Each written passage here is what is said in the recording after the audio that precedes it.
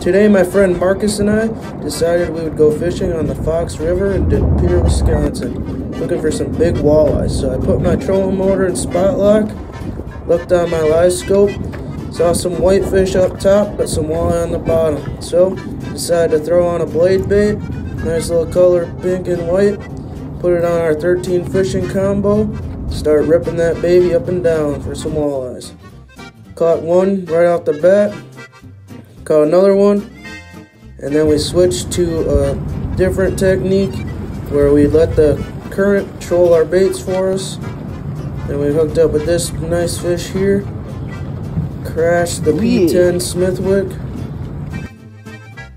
Did a little bit of nighttime fishing, another fish on the Smithwick P10.